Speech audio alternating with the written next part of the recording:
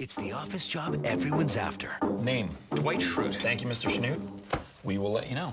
But then along came Spader. Yes. And his freakish level of confidence. I will get offered the job. Now, he may or may not be the new boss. Do you feel heard right now, Jim? But you just can't look away.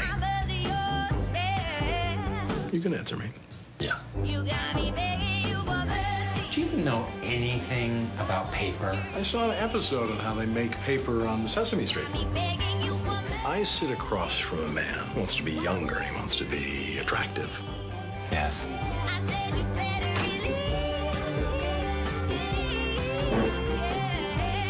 Stop trying to figure me out. I just did. The funniest job on TV Don't be a fool.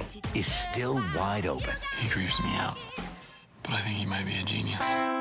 Find out who's the new boss on The Office, Thursday, September 22nd on NBC.